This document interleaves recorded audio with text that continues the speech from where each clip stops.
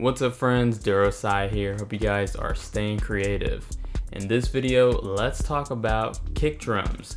Obviously, kick drums are one of the most important parts of a dance track. You know, if you don't have your kick drum right, then your foundation's already screwed up and your song is not gonna hit. So instead of trying to go through a million sample packs and trying to find the perfect kick drum, in this video I'm going to show you how you can take a bunch of different elements and take little parts that you like from each element and combine them to make the perfect kick drum through a layering.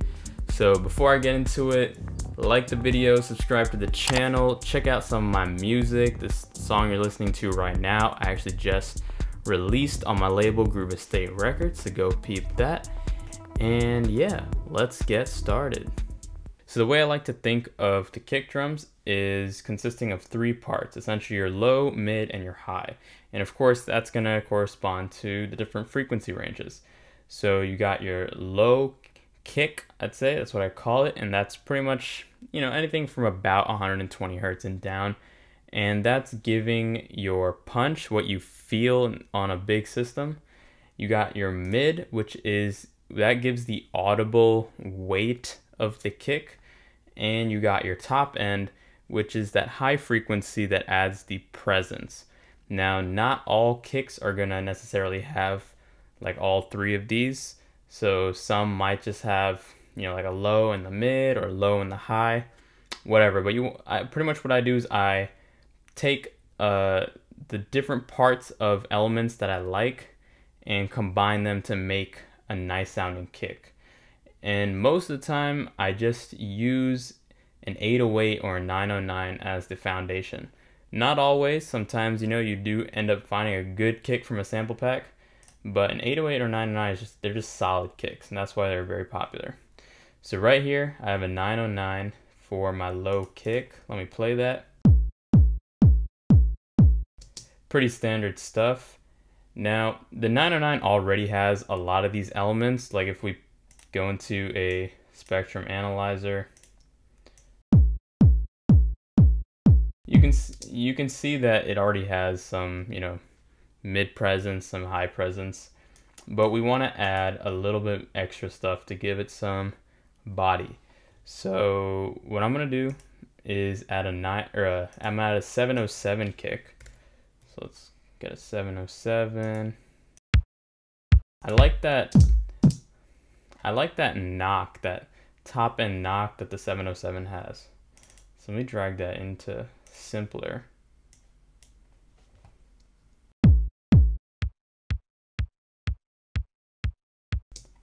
All right. Now, obviously, I don't want the low end from this 707 kick, so I'm going to cut that out.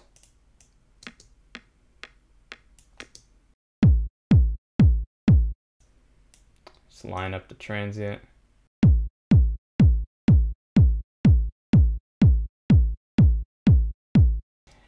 And I think I'm going to pitch this down.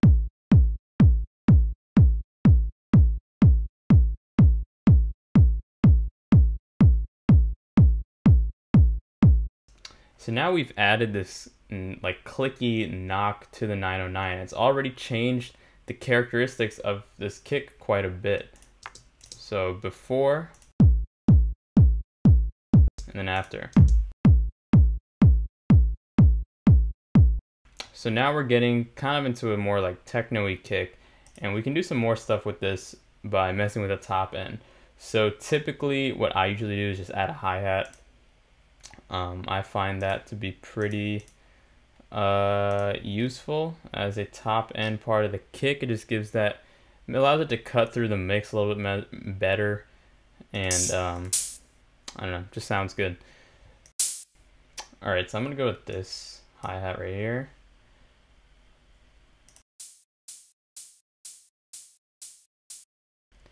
So I'm just gonna put the decay down. Let's see what this sounds like.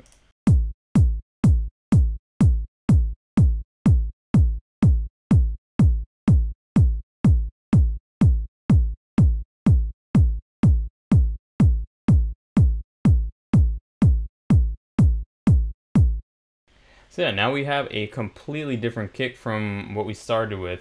You know, you have obviously some of the resemblance from the 909, but we're adding a little bit more weight with this 707 and with this hi-hat. Let's just listen to it again. I'll just turn each individual element on.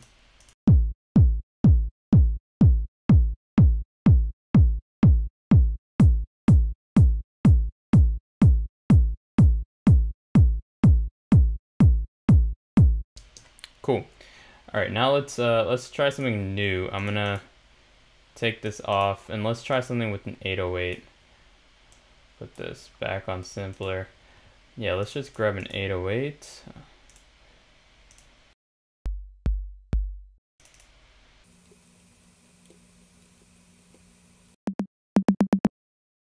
So the 808 has a much different characteristic than the 909. Obviously, you know, you can hear that.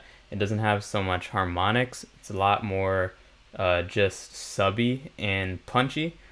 So it's really easy to manipulate the 808 in terms of layering because there's not much going on here besides that sub. So it makes a really good just low end for a kick.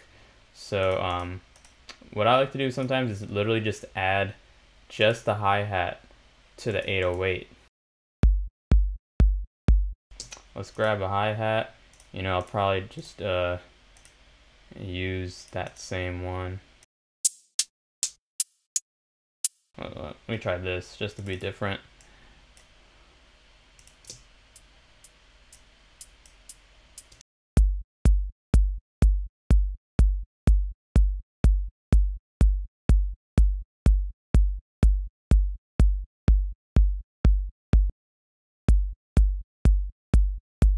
I really like what a hi-hat does to an 808.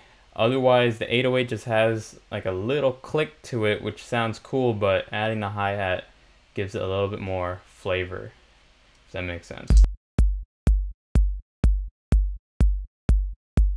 This is pretty cool for minimal kicks. And now you can we can try finding something that has a mid presence. Just for shits and giggles, let's try putting a 909. Because like I was saying earlier, the 909 has a nice full sound to it. So maybe we can just take the mids from the 909. Alright, that works.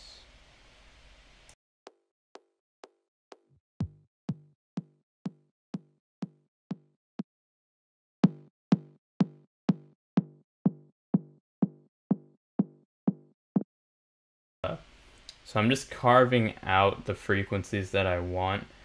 I don't really want the high end because I have that with this. Maybe they'll sound good. I'll try adding it back later. But let's see.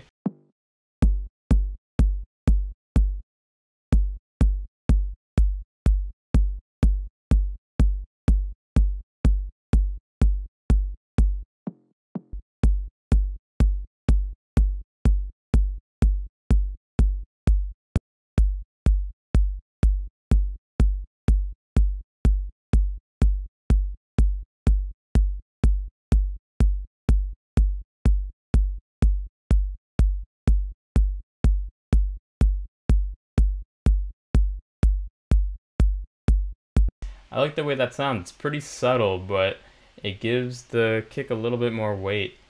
And you know, once you have your layers in place, and by the way, you can have, you know, more than 3, obviously. Sometimes, you know, I might have 4 or 5. Obviously, after a certain point, it gets a little too crazy, but you know, whatever sounds good, right? That's the rule in music. The only rule is if it sounds good, it's good. But anyway, back to what I was doing. See, once you have this in place, it's a good idea to process these all together. So just put a drum bus on here. So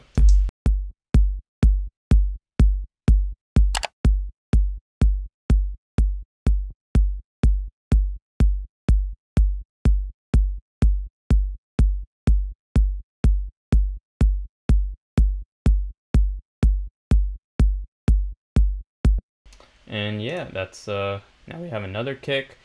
Let's do one more for this video. Let me bring back the the 909, and let's actually put a low pass filter on it so we can just get the subby part, because I really like the sub on the 909 as well. I mean, 808 and 909, like I said, they're just solid kicks. Pretty hard to go wrong with them. So, okay, got my 909 here. Let me take off drum bus. Okay.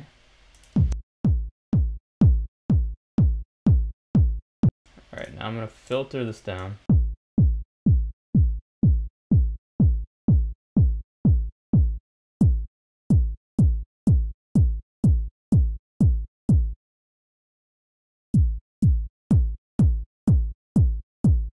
So right now it sounds a little disconnected. It sounds literally like you just have a kick and a hat playing. It doesn't sound like one kick. So I think we need something to bridge the gap. So I'm gonna try finding a click.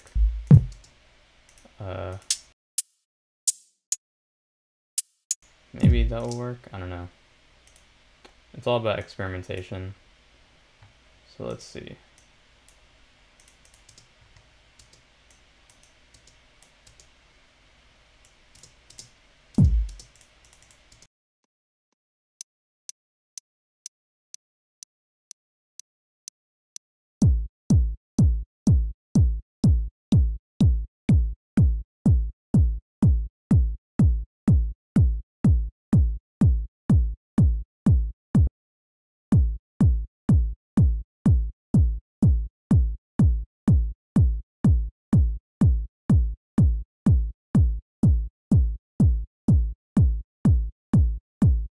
So now what this has done is it's kind of bridged the gap between the kick, this low kick, and the hat that's playing.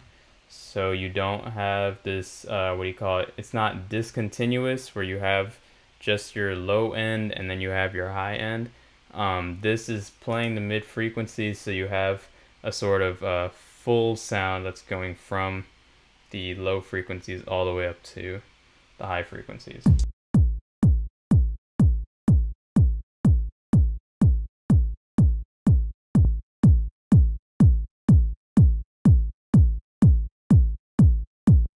And it's very important to tune your drums. If your drums are out of key, if these layers are out of key, then it's not going to sound like one kick drum. You're gonna have, it's just gonna sound off. So definitely want to play around with the pitch of the kick drums.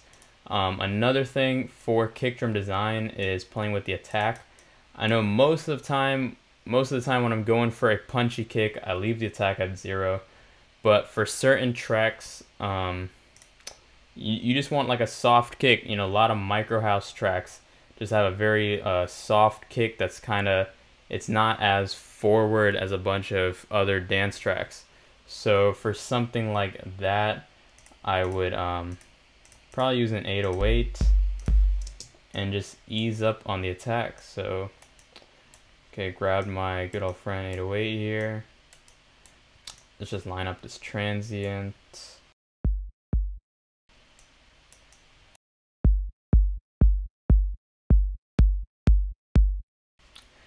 And then, yeah, just ease up on this attack.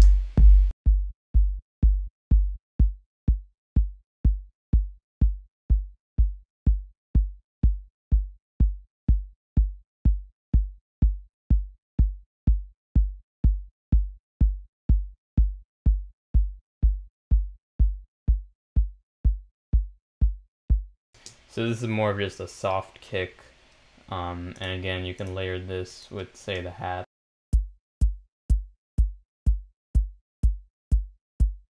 So if you watched my organic minimal house drums video, the kick that I use in that track is pretty similar to this. I used an 808, like in a very, very soft 808 layered with a hi-hat. And, you know, this is one way to do it. There's also, you can just grab it from a sample pack. But yeah, I sometimes a really soft kick sounds classy in a track, something that's not super banging. So if you want to do that, this is one way to do it. Again, you could add your mid kick again.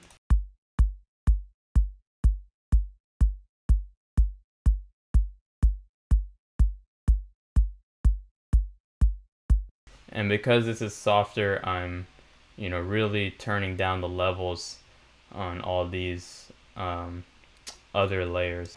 But yeah, there you have it. That's how I approach kick design through layering. Hope you found this helpful. Leave a comment below if you want to see some other video ideas. I'm always looking for new stuff to go over. Check out some of my music. Like I said, follow me on Instagram. And I hope you have a wonderful day. Peace out, y'all.